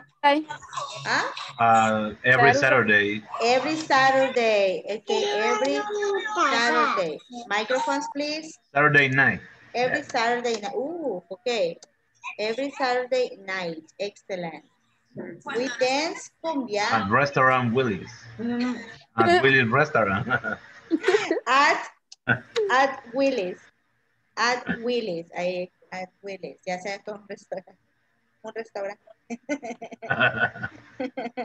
At Willy's. Very good. Then we have day. Another verb? Chat. Listen. Chat. Okay, chat. They chat. Chat, you can use it para hablar. Okay. Pero así como hablar cosas que no son tan importantes. Okay. Y lo utilizamos también para... No, mami, solo tocar. Sorry, Iris, le voy a poner en mute, okay? Okay. We can use chat para hablar cosas así como cuando hablamos con un vecino. We chat. Okay. O cuando estamos en el teléfono enviando mensajes. Okay. They chat. Okay. They chat. What else? What else can we put here? They Every chat. day in the WhatsApp group. Every day right? In the WhatsApp group. Excellent. In the WhatsApp group. Excellent, very good. Okay, ya vio Joana y van a ser más ejemplos, right? So we have here Teacher, an y ahí example. no lleva in the night, in night. For the Saturday. Every Saturday night. No, every Saturday night. Saturday night, ya esta es una frase hecha. Sábados por la noche. Teacher, Yes? I have a question. En esa oración que usted ha puesto al final, no podría ir solamente every day in the WhatsApp group. Yeah. They chat every day in the WhatsApp. Yes, sorry. In the WhatsApp group. In the WhatsApp group. In the WhatsApp group. Very good. Now, I want you to look at the following. Thank you, Juan Carlos. I want you to look at the following. Okay. A ver acá, algo más. Look at this. I want you to pay attention to these sentences. Okay. And after that, I want you to pay attention, right, to the three verbs. Okay. In the sentences, we also have three verbs. Okay. What happens to the verbs here? ¿Qué pasó con los verbos aquí? Look at this. I want you to pay attention. Okay. Third person. We have third person singular. Exactly. In the simple present, guys, in el presente simple, right? We have the subject, the verb, and the complement. Tenemos sujeto, verbo, complemento. Cada uno de los verbos que hemos utilizado, each one of the verbs that we have used has an action. I can say eat, I can say play, I'm gonna play with my dolls. I can say go, run, jump, dance, and chat. Right? For each one of the verbs, para cada uno de los verbos que hemos escrito, hay una mímica, una acción que podemos realizar con nuestro cuerpo. Okay? So that's why we use them in the simple present. Okay? Another important thing that you need to remember on the simple present is the use of phrases like every day, on Sundays, every day at 5 a.m., every night, every Saturday night at Willis, right? Every day in the WhatsApp group. Okay? Esas frases a mí me dicen que es una rutina, que es algo que se hace de forma cotidiana. Tal vez no se hace todos los días, on Sundays, but it's done every week. Okay? Todos los domingos vamos a ver a esa persona que va a ir, we can say, Heriberto goes to the supermarket on Sundays, right? Brenda runs in the park every day at 5 a.m. The dog jumps on my bed every night. It's a chaos, right? Entonces acá tenemos esta frase que nos ayuda a identificar que estamos hablando de rutinas diarias, ¿ok? De rutinas o de actividades diarias o de situaciones reales. I eat pizza and chocolate. Es una situación real, es un hecho, ¿ok? Es un hecho. Now, what do? We see in the simple present, right, that we have third person singular, la que la compañera mencionó acá, third person singular, okay? Third person singular. What is third person singular? Right? We're going to put here. Third person singular is only he, she, and it. Third person singular. Esos third person singular son solamente esos tres. Okay? He, she, and it. Y I, you, we, they, no, esos no. Solamente esos tres. Y en estos tres, in these three, the verb is going to have a little change. El verbo va a tener un cambio. Si utilizáramos el verbo eat con he, Tendríamos que decir, he eats pizza and chocolate. She eats pizza and chocolate. He plays soccer every day. She plays soccer every day. ¿Ok? Porque el verbo con estas tres va a cambiar. Hay unas reglas que la vamos a ver mañana porque ya no tenemos tiempo. Right? La vamos a ver mañana de cómo se cambian los verbos con las reglas de la ESSS. ¿Y cómo vamos a hacer para aprenderlo? Hay que aprendérselos, hay que practicarlos todos los días.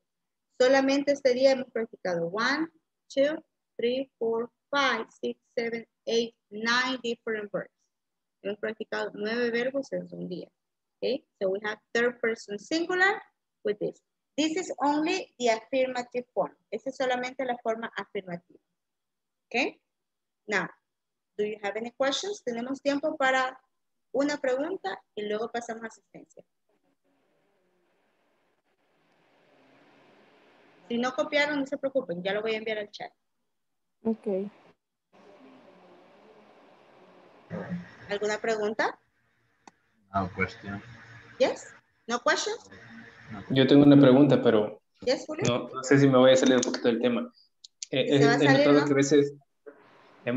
a veces he escuchado que dicen tell me y a veces say me. ¿Cuál es la diferencia? ¿En qué? Tell me, say me. Tell me. Tell me Ajá. and say me. No son Sí. iguales. Tell and say are not the same. Okay, siempre se utilizan con otras, voy a decir, tell me something. Right? I am going to say to you something. Se utilizan de forma distinta. Pero Okay. porque el object pronoun es distinto. Pero si se explico eso ahorita se van a confundir por lo demás. Ok.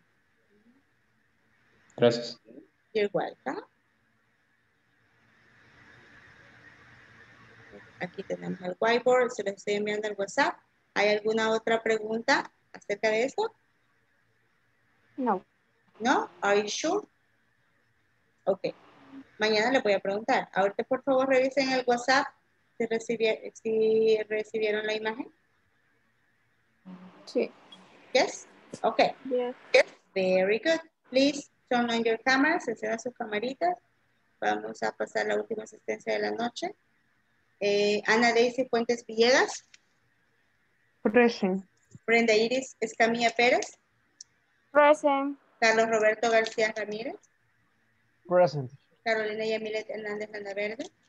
Present. Claudia Betsa Mayoa. Present. Denis Fernando Flamenco. Present, teacher. Emerson Adalberto Guevara Ortiz. Present. Heriberto Antonio Alas. Present. Iris Elizabeth Salazar Flores. Iván Ernesto Elías. Jessica Rosemary Olmedo. Present, teacher. Present. Joharmo Alexis Ochoa Rivera. Julio Carlos Martínez. Present. Karina Melissa Estrada Aldana. Milton Present. Linares Molina. Thank you. Nelson Iván Alfaro. Present. Nimian Elizabeth. Present. Samuel Antonio Valencia. Vilma Beatriz Reyes. Present. Jenny Carolina Martínez. Present. Joana Beatriz Orellana Acevedo. Present. Okay, very good. So we have there, guys, the attendance. Por favor, lean la imagen que les envié. Léanla y si no entienden después ustedes solitos, escriban las preguntas y mañana hacemos las preguntas al inicio de la clase. Okay? Okay. Okay. Perfect. I see you tomorrow. Solo me quedo con una persona que no me recuerdo quién es. Vamos a ver, número 6. Denis Fernando Flamenco Nolasco. Aye. Ok. Los demás, nos vemos mañana. See you tomorrow at 8 p.m. Bye-bye. Bye-bye. Bye. Bye. Tomorrow.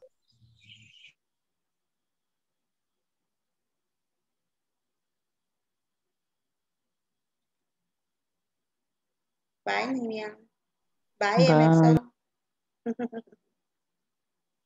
Hi, Dennis. Dennis, Hi, teacher. do you have a question? No question, teacher. ¿Está seguro que no tiene ninguna pregunta? ¿Ya todo bien con la plataforma, las clases? ¿Algo que no le haya quedado claro?